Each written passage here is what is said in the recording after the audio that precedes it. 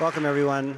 My name is John Paul Jones. I'm the Don Bennett Moon Dean of the College of Social and Behavioral Sciences, the University of Arizona's People College. It's a pleasure to welcome you to Soundscapes, our 6th annual downtown lecture series.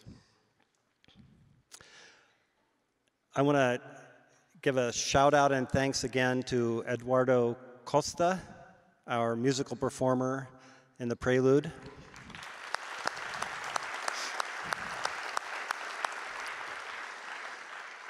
Eduardo is a volunteer for the Healing and Arts program of Tucson Medical Center, and they have a very innovative, holistic wellness program that focuses on both the sonic and visual arts. And I'm delighted to thank Tucson Medical Center once again. They were with us here in the beginning for our 2013 lecture series on happiness, and they're here again with us supporting for our topic on music, place, and identity. Music. We know it like art. We know when we like it, but what does it do to us? At a personal level, it is both corporeal and affective. It brings us joy, it helps us express love, and it can urge us to action. It can also trigger trauma. It can make us think of loss. It can promote sad memories as well as happy ones.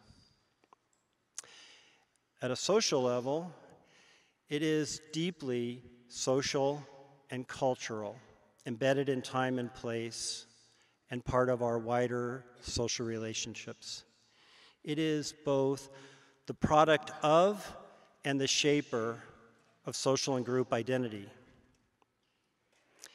It makes us a bit who we are, but in the process of doing that, it not only forges social bonds, but it is also very important in the process of social exclusion. One question that we might ask in this lecture series is if we can hear different music, if we can hear music differently, can we learn to get along better? I have a few people that I would like to thank.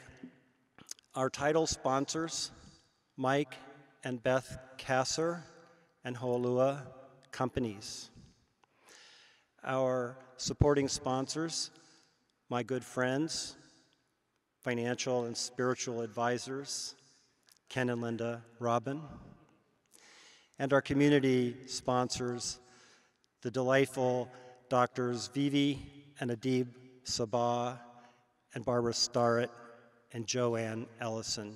Thank you all for contributing to this series.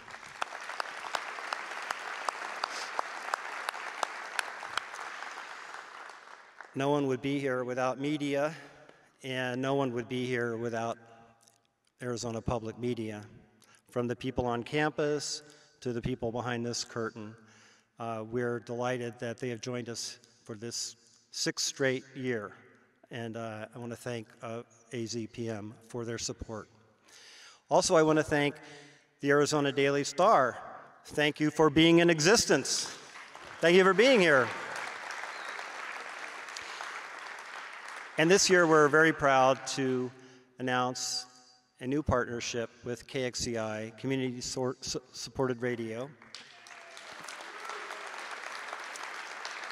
And you'll be hearing more about that relationship with the podcast series that is being organized by my colleague here in the front, Professor Al Bergeson of the School of Sociology. Thank you, Al, and thank you, KXCI.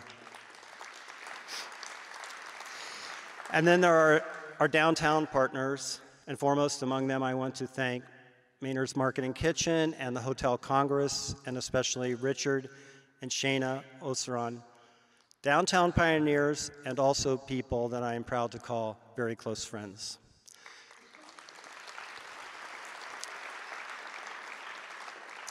A neat part of this series is after every lecture, we'll have a short set, 3 songs, and after that, you can amble over to the Hotel Congress, grab a drink, and hear more songs from the same artist on the patio.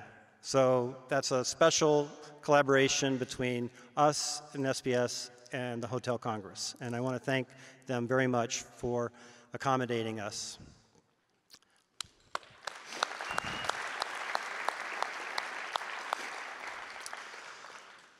I'm also very pleased to recognize tonight for the first time the collaboration between SBS and this event and AC Hotel by Marriott downtown Tucson, and I want to thank Rudy and Scott. Thank you very much for your support.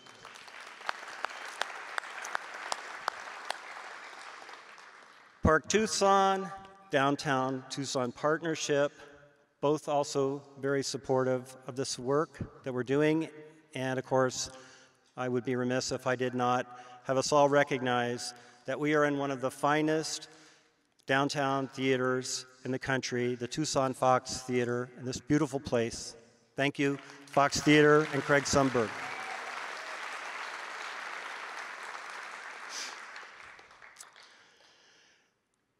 Our speaker tonight is Professor Jake Harwood of the Department of Communication in the College of Social and Behavioral Sciences. Jake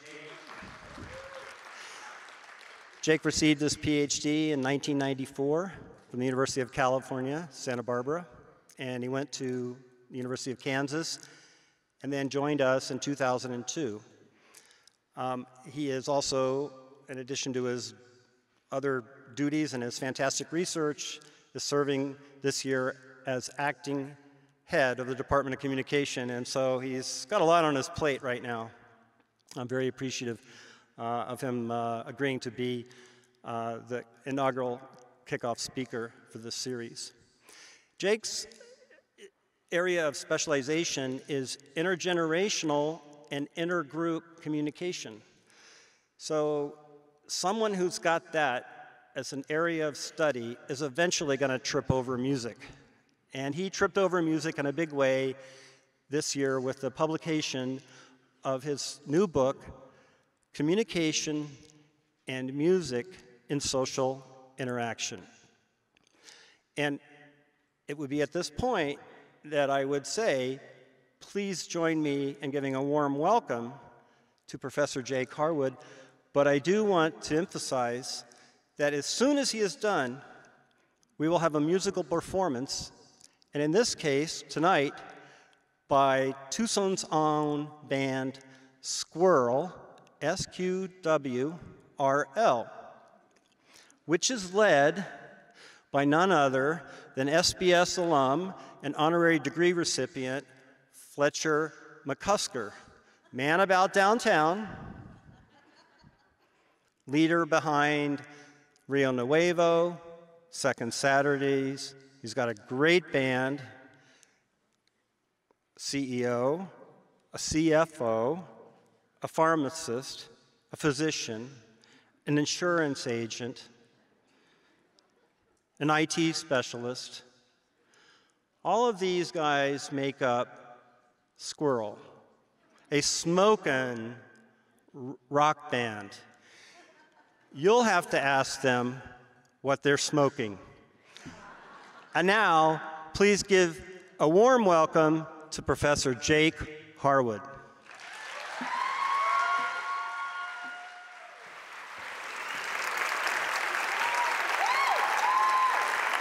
Thanks, Ricky.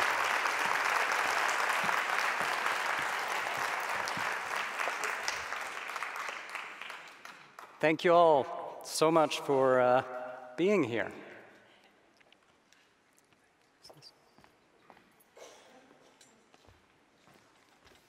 Spoiler alert.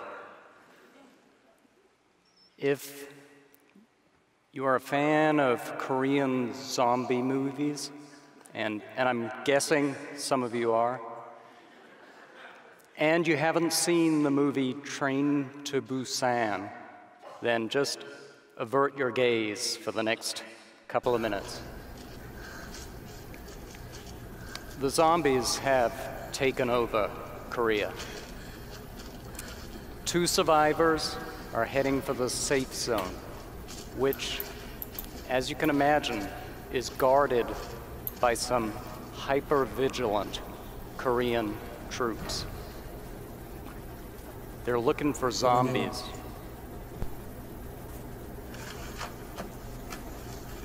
터널 맞은편에서 2명이 접근하고 있다. 아이와 성인 여성으로 추정 이상. 감염 여부 확인하라. 이상.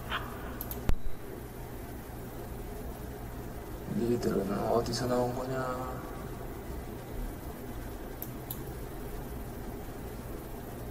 확인 불가능하다고 보고해. 육안으로 식별이 불가능하다. 결정 반한다 이상. 사살하라. 이상.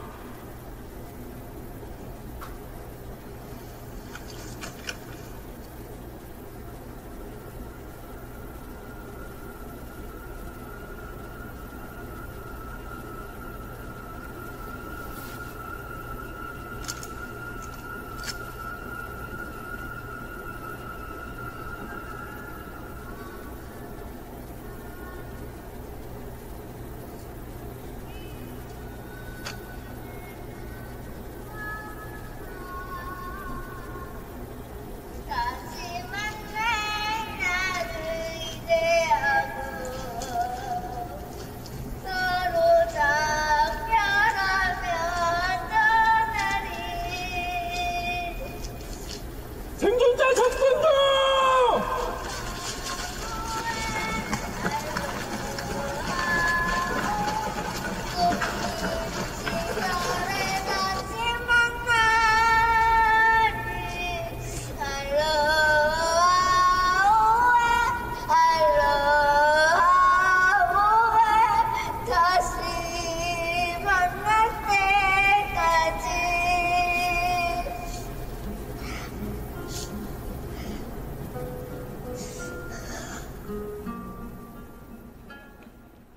There are a few more human things that we can do than to sing, to make music. It signals our humanity. It distinguishes friend from enemy. Zombies cannot sing. In the late 1970s, when we sent Voyager's spacecraft to the edges of our solar system, we sent with them a record containing music to signal to alien civilizations who we are. We are wired for sound. And we've been wired for sound for a long time. This is a flute, one of the oldest perhaps, musical instrument that archaeologists have discovered. It was found in a cave in Germany, and it's about 36,000 years old. To put that in context, that's when your great times 1600 grandparents were alive. We were being hunted by bears. We were living primitive, unhappy lives for the most part. But we bothered to make flutes out of animal bones. Music is not a luxury. As a communication scientist, this sort of discovery makes me wonder, what is music doing for us? Why were we carving flutes out of bones when we were being eaten by bears? I think music does at least 3 really important things for us. It signals emotion. It lets us feel things with other people. It signals movement. It lets us move together with other people. And it signals group identity. It tells us who we belong with as people. So I'm going to talk about those three things this evening. Let's start with emotion. One theory of the origins of human communication says that we began communicating with a very primitive, what's sometimes called a musi-language. This musi-language would have been a mix of what today we call music and language. And probably what it sounded like was awful. This was probably a mix of screeches and grunts and groans, and it probably relied heavily on intonation, and it probably relied heavily on nonverbal communication, a lot of gestures.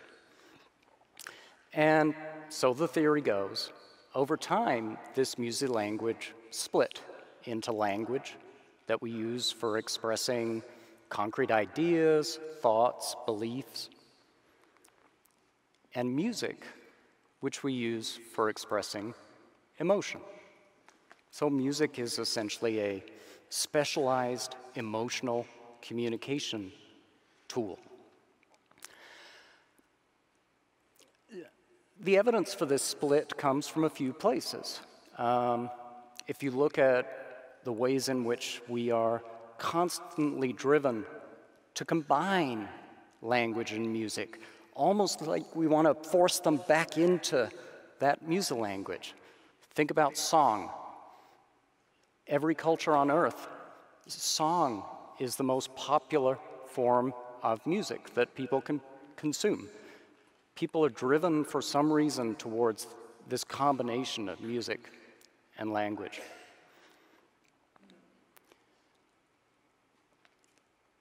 The fact that language and music might share a common origin is also evident in some connections between the ways in which we express emotion and the musical qualities of our speech that help us express emotion when we're angry versus when we're in love. It's the volume with which we speak, the speed with which we speak, the pitch of our speech illustrates the emotion that we're experiencing. Sometimes the link between language and music gets pretty strange. I'm going to play you somebody reading a sentence, and it should sound like somebody reading a sentence. So you're following along so far. Good. The sounds as they appear to you are not only different from those that are really present, but they sometimes behave so strangely as to seem quite impossible. Sound fairly normal? All right. I'm now going to take a little section of that sentence and play it repeatedly. This is going to be quite boring, so just, again, bear with me. Just listen to this section being repeated. There are no fancy audio gizmos here. It's just a tape loop. But they sometimes behave so strangely. They sometimes behave so strangely. Sometimes behave so strangely. Sometimes behave so strangely. Sometimes behave so strangely. Sometimes behave so strangely. Sometimes behave so strangely. Sometimes behave so strangely. Did everyone, or most of you, experience a sort of shift from language to music? Right? This is what happens when our brains tell us there's no useful information there, right? You've heard the words, and so our brains start cluing into the musical qualities in the speech. And once you've heard that, you will never get rid of it. So I'm going to play the sentence again for you. And yeah, you can write it. The sounds as they appear to you are not only different from those that are really present, but they sometimes behave so strangely as to seem quite impossible. It's weird, right? It's like she's breaking out into song in the middle of the sentence. This is called the speech-to-song illusion. It was created by, or discovered, by a psychologist called Diana Deutsch, illustrating the musical qualities in language. But let's get back to emotion. So if if music is a specialized emotion communication tool, then we should experience some unique emotions when we're listening to music. And that's true. When we talk to people about their musical experiences, they describe spine-tingling experiences. They describe goosebumps. They describe shivers going down their spine. And music psychologists will often use the term super expressive to describe some of these effects of music, that music expresses emotions that language and most of our other experiences in life cannot express. I'm going to play you an example of one of the musical characteristics that elicits this kind of intense, super expressive emotional experience. One of the musical phenomena that causes this is really people getting stuff wrong. Not super wrong, but just a little bit wrong. Music has a regular beat to it. Most music has a regular beat to it. Most music has some sort of scale, musical scale, associated with it. And we expect when people play music that they stay on the beat and that they play the right notes. But when musicians deviate just a little from the right note or from staying on the beat, we often have these intense emotional responses to it. This is a little snippet of a piece played by Archie Shepp, a great tenor saxophonist.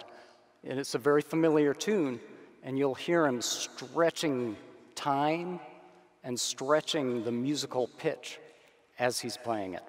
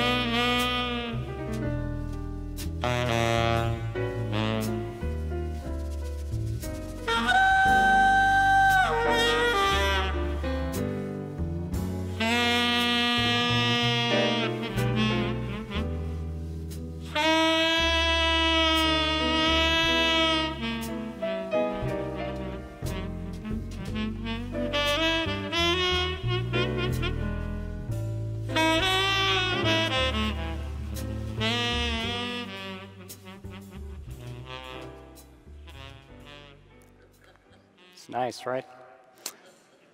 A musicologist called Carl Seashore described this best, I think. He said, "Deviation from the exact is the medium for the creation of the beautiful." I could not put it better. There's a tension when people deviate from precision. And there's a humanity there, right? Computers have an incredibly hard time deviating just the right amount. Another musical feature that elicits intense emotional responses is surprise.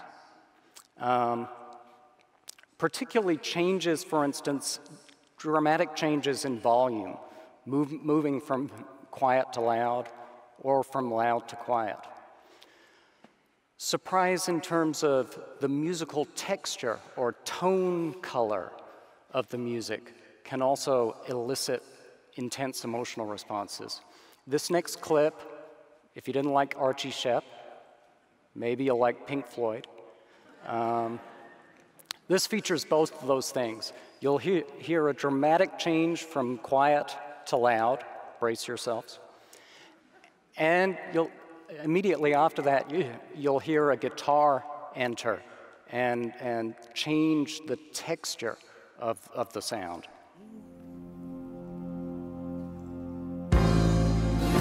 Would you sell your story to Rolling Stone?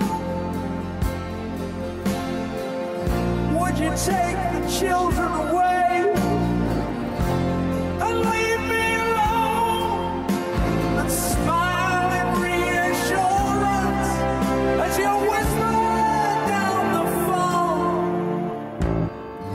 Would you send me packing?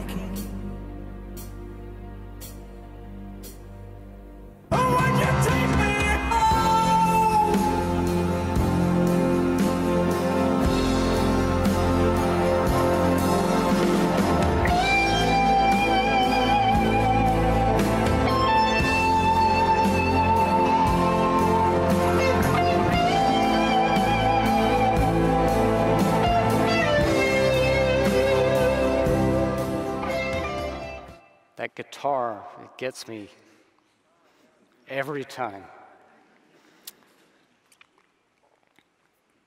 What's important here is not that that we have emotional responses to music. I'm guessing all of you knew that. What's important for me particularly is that these are social experiences. We experience them with each other. Right now, we're experiencing those emotions with each other. We experience them with the artist. So as we're listening to those pieces of music, I mentioned that there's a humanity to the sound that we're hearing. There's a human being on the other side, and I think we know that when we're listening. This means that music is not just an emotional communication tool. It's really an empathy training device. It helps us understand other people's emotions. I'm going to come back to that thought in a little bit. So, music helps us feel together. It also helps us move together. The ability to move in time to a beat, to a musical beat, is called entrainment. Entrainment can occur internally. So when you're listening to a piece of music, your heart rate, for instance, can become coordinated with the music. But I'm more interested in the external. When we listen to a piece of music, we can move our bodies in time with the piece of music. This is quite complicated, but I'm going to attempt to illustrate this for you. All right? Just like the wind does, sings a song, sounds like she's singing. Ooh, ooh, ooh. Just like the wind does, sings a song, sounds like she's singing. Ooh, baby, ooh, say ooh. And the days We like each other more now. Okay, so it's not complicated. Except that it is, right? Think about what's going on there. There's this musical stimulus coming in, Stevie Nicks in all her glory, but there's guitars and drums and other stuff floating around, and I'm abstracting a regular pulse out of all of that complexity. And I'm simultaneously producing movements in time with that pulse. This is a very complex thing to accomplish, but we can all do it very easily. It's almost a uniquely human characteristic. Almost.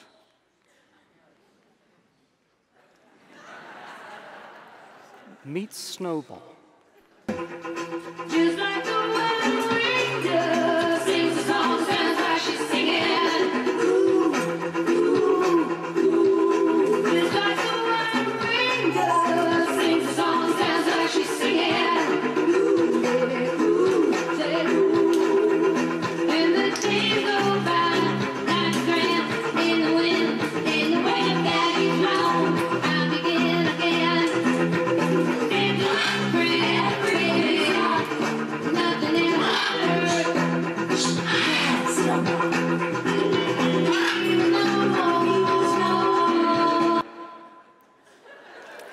Thank you very much.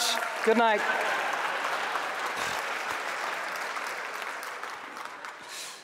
That is the best part of the talk. I got to be honest with you. Surprisingly, our nearest relatives can't do this. Chimpanzees, gorillas, they are lousy at keeping a beat. But parrots, cockatoos, and related birds, Snowball is a sulfur-crested cockatoo for the ornithologists in the crowd. They can do this, and it has something to do with, or it's related to their ability to mimic speech, right? Parrots are pretty good at that too. But they're not that good at it. Snowball loses the beat fairly often, has to be sort of reminded of the beat. It's Friday tomorrow. It's going to be slow at work. There's lots of Snowball videos on YouTube. So you can become more familiar with his level of skill. This entrainment ability that humans have, again, is a social ability. It's not just about me at home dancing around my kitchen all on my own. It's that entrainment allows us to move in time with each other. If we're moving in time with the music, we can move in time with one another. This lets us dance together. It lets us sing work songs that control the pace of our work and that coordinate the movements of our work. It lets us sing along. We could not sing along to a piece of music if we couldn't entrain to the regular beat of the music. Interestingly, when we move together with other people, we also like them more. That's why I said that we like each other more, because one person out of all of you joined in. You should be ashamed. But we now have a special bond. When you see someone moving in a coordinated manner with you, you perceive them as more similar to you, and similarity is associated with liking. In some of our University of Arizona research, we've looked at this phenomenon in parent-child relationships.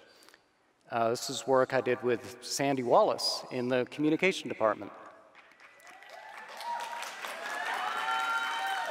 Sandy may or may not be in the house.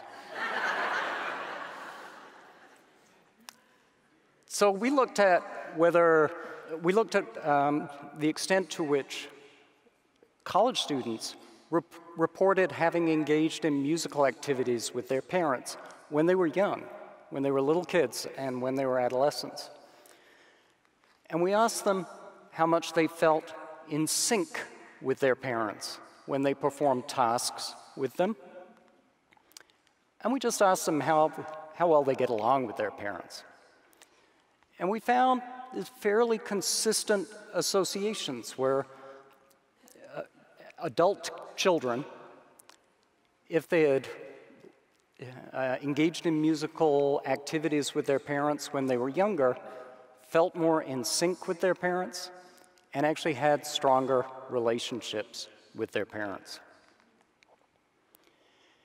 Interestingly, we also found a similar pathway, but through feeling emotionally connected to their parents, feeling empathy for their parents. And I said I would get back to empathy.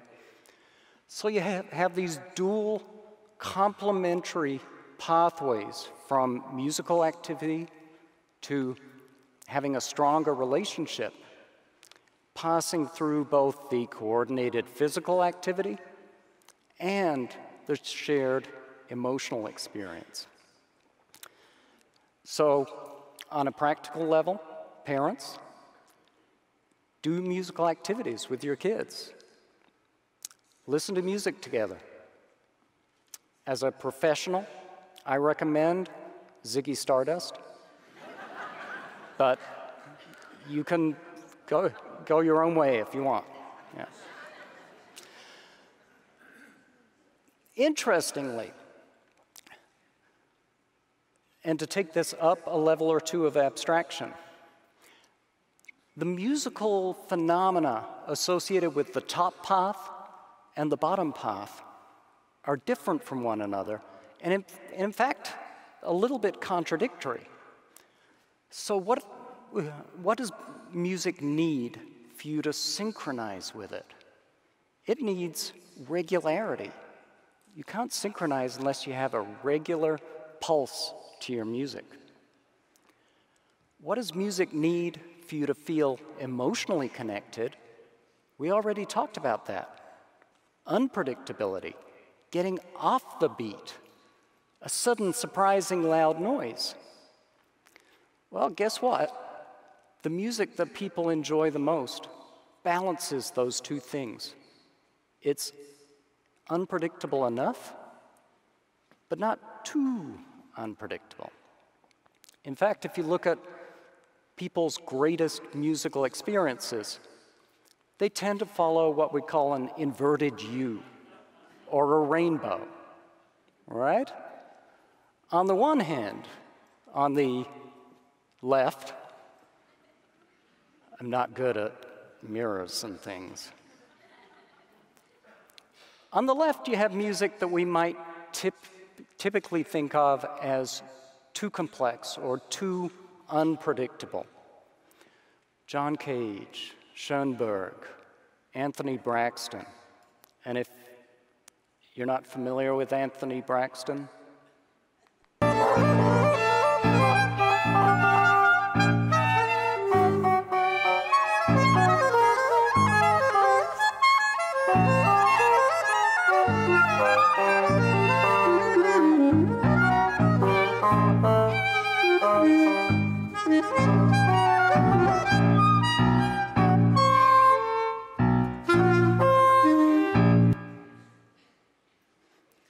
this is what we listen to on road trips in my family.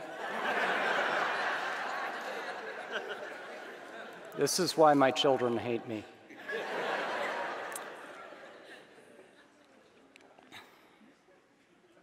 On the other end of the continuum,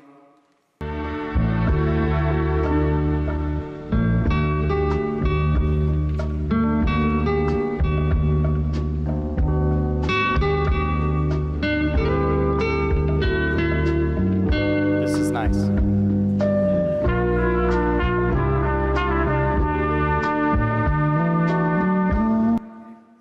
I hope you all enjoyed your elevator ride. This is music that's too predictable, right? There are very few people who want to listen to that for very long. What we tend to prefer is music that's somewhere in the middle, that is unpredictable enough, it can surprise us, it can provide those intense emotional experiences, but that's not so surprising that we don't know where we are. One difference between the two ends, I'm not trying to suggest they're equivalent. If you listen to enough Anthony Braxton or Schoenberg, you can grow to enjoy it. You become more familiar with the ways in which the music works. It becomes more predictable, and it can provide those emotional and coordinating effects. Music, on the other hand, the more you listen to it, the more you want to stab yourself.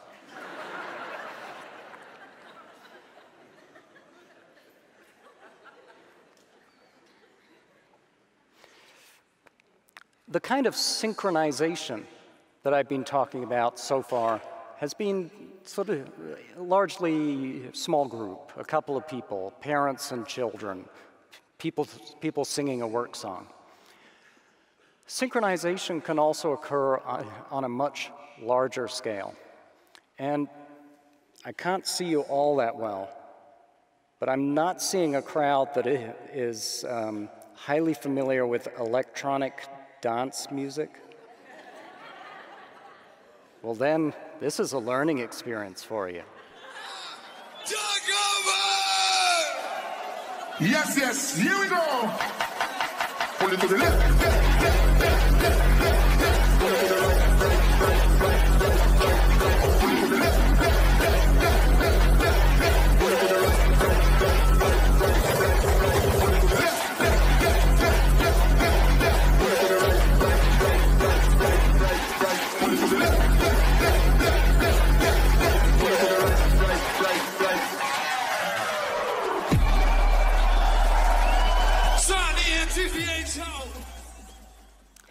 That is from an electronic dance music festival that occurred in Holland. But these festivals occur all over. They occur in Tucson. 4 or 5 years ago, when I first taught a course on communication and music, one of the first questions I asked my students was, what music do you listen to? What do you like? And about half the class said electronic dance music. And I had never heard of it, but it's a hugely popular style of music among young people. And it's very popular in this sort of festival format. One thing I love about that video clip is that you see this intense synchronization, massive scale synchronization. And then you see people hugging each other, kissing each other. You see this connection between the synchronization that's occurring and feelings of interpersonal connection and love between these individuals. The other thing that seeing music on such a massive scale connects us to is the uses of music in ritual, in cultural ritual. We don't get married without music. We don't die without music. And this illustrates a different form of music-related cultural ritual. Which brings us to our third bubble. Group identity. Music isn't just an individual experience. It's not just a dyadic experience. It's a group experience. It's audience participation time. I know I have one person ready to... So it's time for the rest of you to pull your weight now. We have a Jamaican flag, an Indian flag, and a German flag.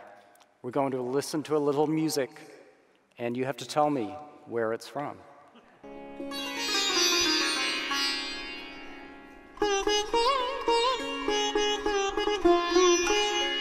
Did I hear an Indian?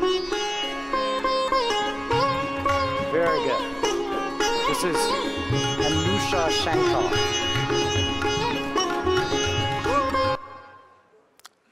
Daughter of Ravi Shankar, who some of you may have heard of. All right, number 2. Wunderbar!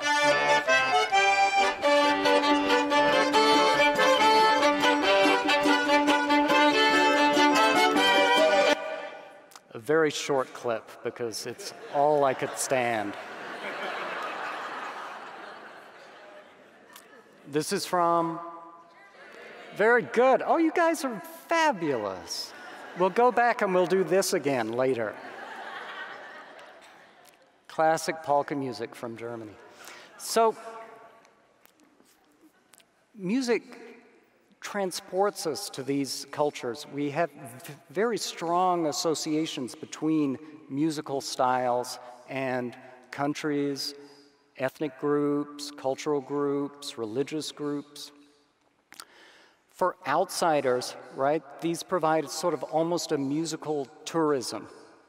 We experience a little of what it's like to visit India or Germany when we listen to the music.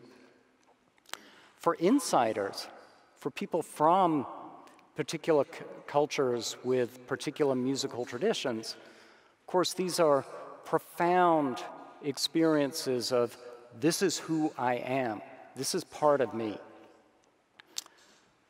I know you all want to visit Jamaica, so we'll listen to a little reggae music, surprisingly. You want me to tell you?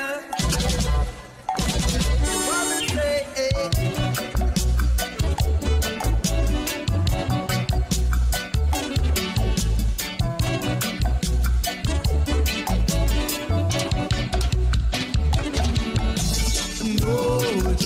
take me time.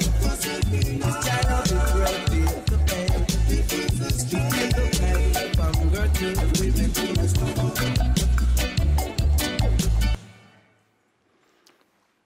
It's a band called Aswad. Interestingly, Aswad are not a Jamaican band. It's true. They're a British band. Their parents immigrated from Jamaica to Britain as part of a large wave of immigration from the West Indies to Britain in the 1950s and 1960s. That generation of immigrants was called the Windrush generation, named after one of the ships that brought them. So for Aswad, they are not Jamaican, but this represents their original culture, the culture of their parents. Growing up as they did during a time when there were racial tensions in the United Kingdom, reggae represented a positive aspect to their identity, a way to reflect on being of Jamaican origin in a positive way. The poet Linton Kwesi Johnson, who was from the same generation, put it like this: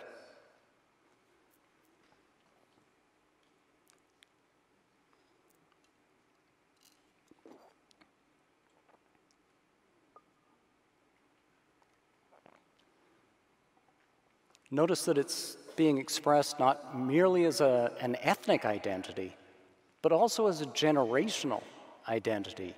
That reggae was a form of cultural identification, but also a form of rebellion.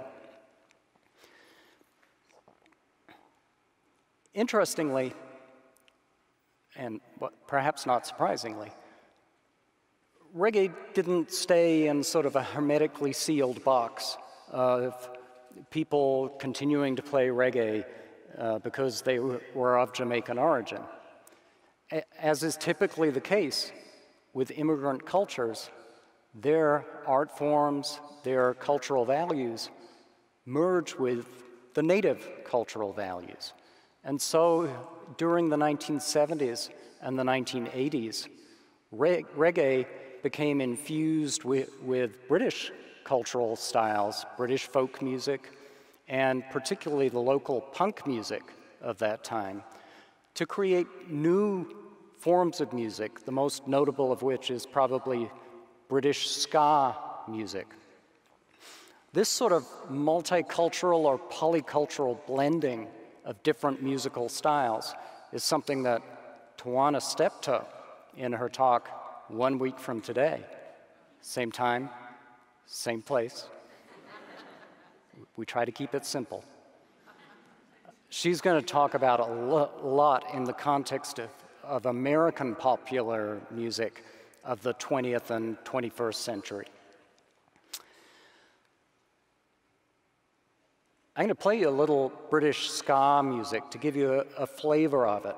And one thing I want you to pay attention to is the imagery, and particularly the blending of black and white, both in the performers, but also in the visuals of this particular video.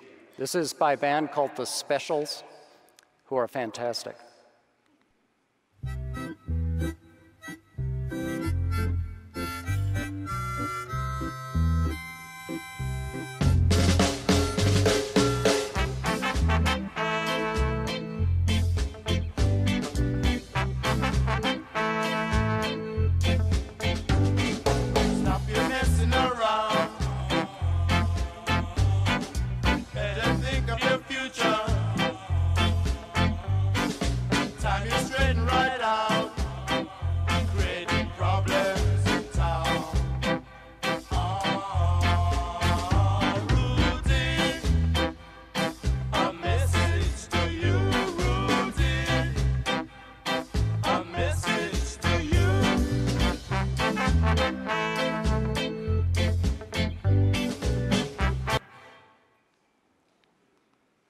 Even the album covers were black and white.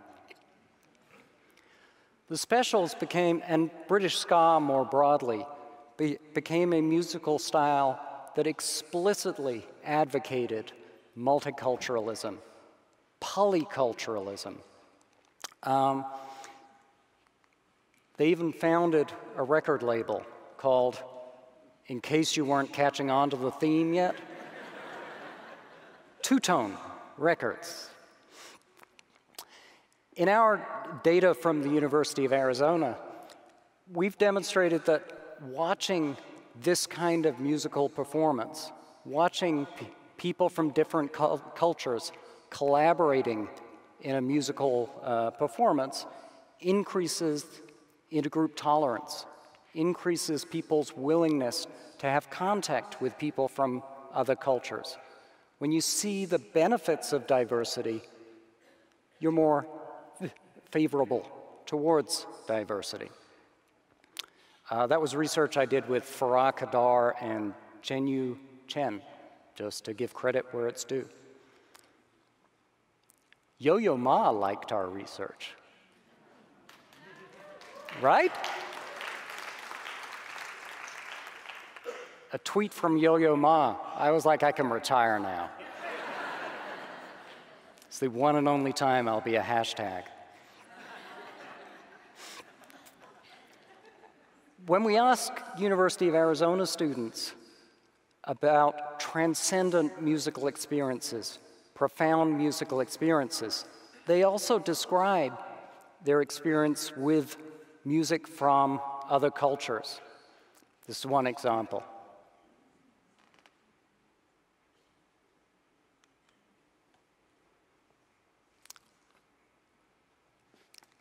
Shout out for Tucson Meet Yourself. Coming up in, what, a week and a half or so, I think?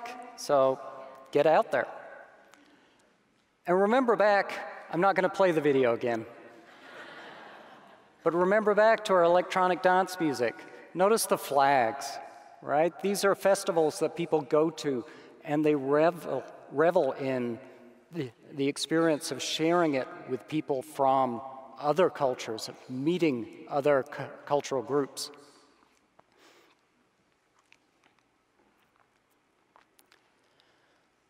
So this all sounds very positive so far. It's not all sweetness and light, obviously. Anytime that anything helps you feel like you share a group membership with other people, that also may let you exclude people, other people, different people, right? And music is one way in which we sometimes exclude people. Think back to that flute. Imagine people 36,000 years ago living in their cave, playing their flute, and there's another group of people across the way. One of the things the flute does is say, we have resources, we have skills, don't mess with us. This even happens in the animal kingdom. Here's a couple of birds who have mated and been together for a while, singing a duet. Oh.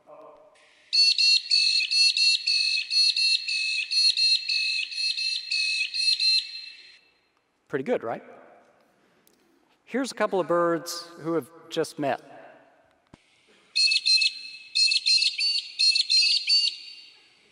Not so good, right?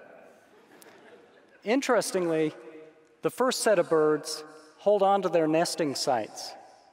Nobody invades their territory. They're left alone. The second group of birds, they lose their nest every time. The coordination of the musical performance sends a message to other people, don't mess with us. And if it's not coordinated, it sends the opposite message. Teams and groups do this.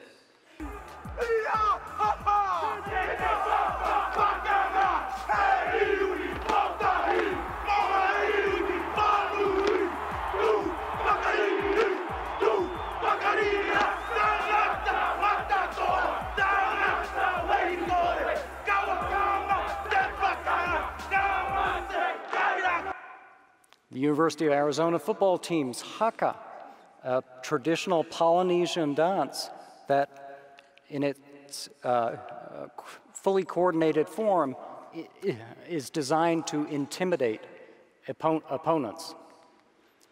Soccer fans do this. As a native Englishman, I take great pride in the creativity of soccer fans.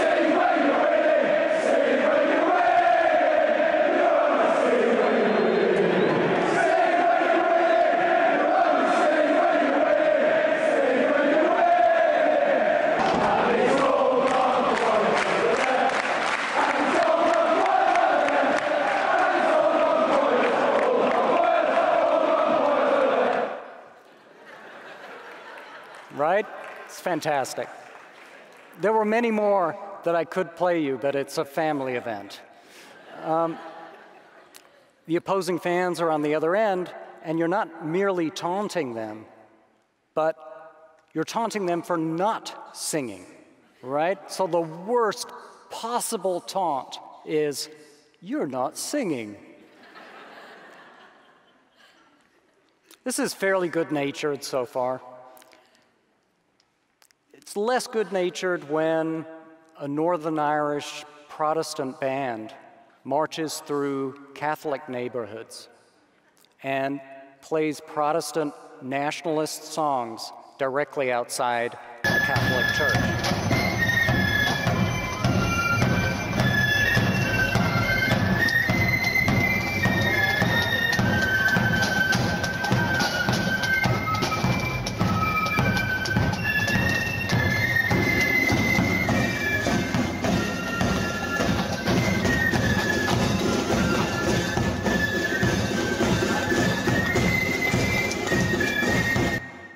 So this is music being used to directly provoke the other group in a context where, I'm sure you know, Catholics and Protestants have been in conflict for centuries. Music is used in war. This fellow, and I know you're thinking to yourself, he's so handsome, he must be a relative of Jake's. And you would be right.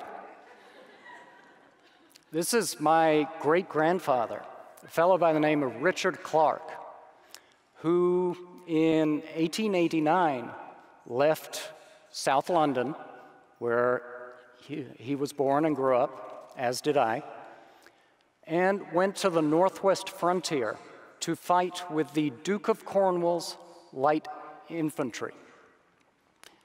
The only problem was that he was 13. Things were different back then, you know? So he wasn't actually there to fight. He was a drummer boy. Musicians have been an integral part of military activity for almost as long as military activity has existed. Drummer boys coordinated troops. They played in time, so the troops marched in time. They also pumped troops up. They provided that emotional motivation to go into battle. He made it back, obviously.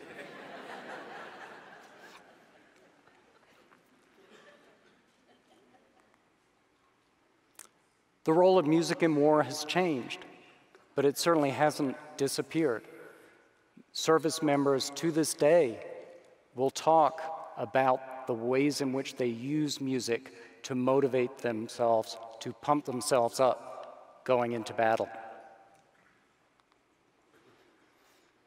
At its worst, music is used to encourage destruction of other groups. White power rock artists advocate explicitly racist messages in their music. A guy called Simon Bikindi used his music to encourage the genocide of over 1 million Tutsis during the Rwandan Civil War. In Hitler's Germany, bright lines were drawn between patriotic music and degenerate music, music like jazz, for instance. So music can be used to divide us, and it can be used to dehumanize other groups, particularly when we take another group's music away. We take away part of what makes them human. But I am an optimist. In Hitler's Germany, people continued to listen to the degenerate music because guess what? They liked it. That did not make Hitler happy, but there you go. In places where music is banned, it still survives. The movie Timbuktu has some very moving portrayals of people continuing to make music while under ISIS control, ISIS having banned music. Music's not a panacea, but I believe that its humanizing power outweighs its dehumanizing power. We are wired for sound, but not because music is beautiful. We're wired for sound because music connects us to other individuals. It lets us feel things that they're feeling. It lets us move together with them. Music is beautiful, but it's not a useless beauty. I'm going to leave the last word to someone who knows a lot more about music than me. And I think this last clip, which is not from a Korean zombie movie, this last clip illustrates a lot about the social power of music and its ability to connect us to other individuals, even individuals who are no longer with us. Being relevant. Yeah. I had a dream in the 60s where my mum, who died, came to me in the dream and was reassuring me, saying, it's going to be okay, just let it be. And I went, oh. I felt so sort of great and like, oh boy, it's going to be great, you know. She gave me the positive word. So I woke up and I went, what was that? What did she say? Let it be. I said, I've never heard that. Yeah. That's kind of good. So I wrote the song, Let It Be, but it was her positivity. That's the most beautiful story I've ever heard. When I find myself in times of trouble, one man comes to me, speaking words of wisdom, let it be. And in my hour of darkness, she is standing right in front of me, speaking words of wisdom, let it be. Yeah, let it be, let it be, let it be, yeah, let it be. There will be an answer, let it be. Into the harmony, let it be, let it be, let it be, yeah, let it be. There will be an answer, let it be. Oh man, it got me emotional there, Paul. It did. I didn't feel it coming. It's too much for me. I couldn't feel. I didn't see that one coming around the corner. No. That's great, man. You're telling you that's the power of music. It's weird, isn't it? How that can do that to you. Well, I can remember my granddad, who's a musician, and my dad sitting me down and saying, we're going to play you the best song you've ever heard. And I remember them playing me that.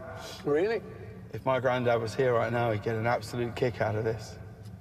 He is. Woo! Oh, thank you very much. Thank you.